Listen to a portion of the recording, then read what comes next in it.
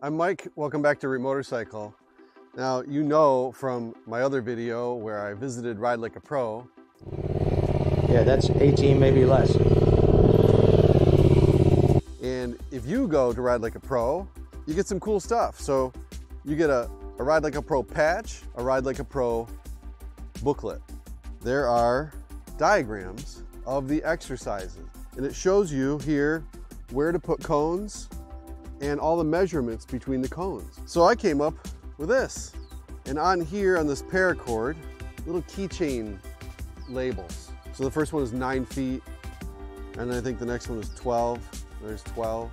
I looked up all the different measurements, and I figured out all the different spots I need to have measured out. So here's an 18. Average parking space is supposed to be 9 feet. Allow me to demonstrate. The 9 landed right in the stripe. So these are true 9-foot parking spaces. Now I've verified that these parking spaces are 9 feet. So now, if you don't want to use cones now just to do like U-turn practice or circle practice, now you're done.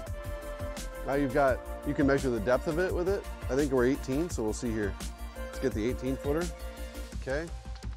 This is not rocket science. Here we go.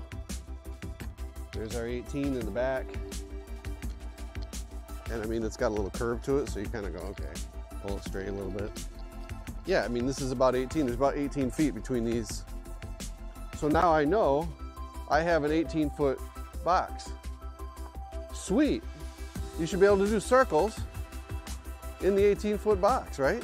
I put these big cans out here so you can see easier. The cones are really small and hard to see on camera, but without cones, you have nothing to fear about hitting anything or whatever, so you just set up and practice. If 18 feet's too small, do 3 spaces and try to work your way down.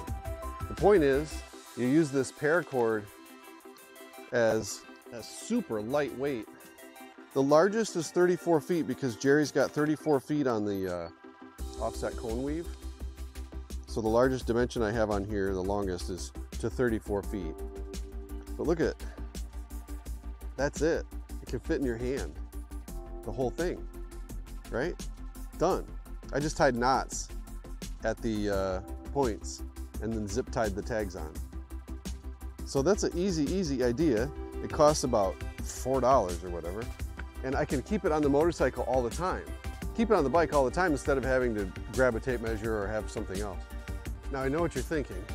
I want to set up the intersection. How do I set up the intersection? The intersection is 24 feet wide. The turning sections are 24 feet wide and they're 34 feet deep. Okay, so what you do here is on your back edge, you do 24 feet. So you start with a corner, wherever you want the corner to be, 24 feet to the next corner. So this is 24 feet across here. So I've got this marked here, and then you go 34 feet the other way, that way. Nice going, cameraman. So there's your 34. So then you do the same thing, you move it over. Then you got to turn the corner. Okay, 34 deep. There we go. You just repeat it until you get back home, and you'll have 4 legs that are 34 deep and 24 wide. So with 12 cones, you can make the intersection. No problem, all right? Maybe get some friends, do a little road rally. Okay, I think you got the idea. Thank you so much for watching. I appreciate you subscribing. I see you new subscribers. I'm excited to see you here, and I can't wait to show you what's next. For now, get out here, make your own practice course, and enjoy. We'll see you soon. Disclaimer, this parking lot happens to be where I work, and so I have permission to be here. So if you have a parking lot that has that level of accessibility to you, I recommend that.